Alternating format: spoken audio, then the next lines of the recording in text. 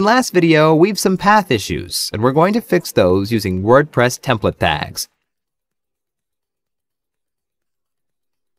Template tags are used to perform an action or get something. So in this video, we're going to get our theme directory URI using template tag.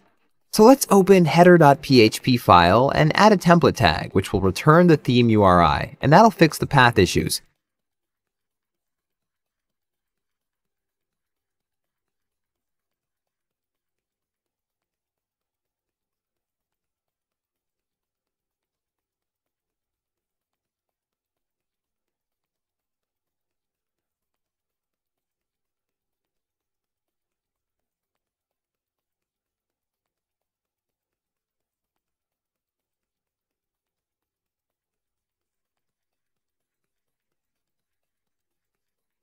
Repeat the same process for index.php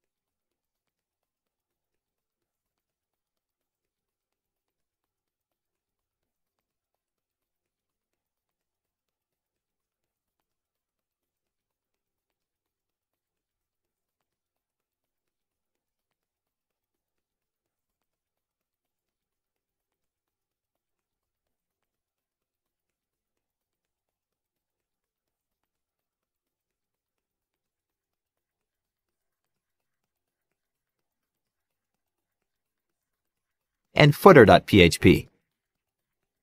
Now refresh front-end website to check if path issues are fixed or not.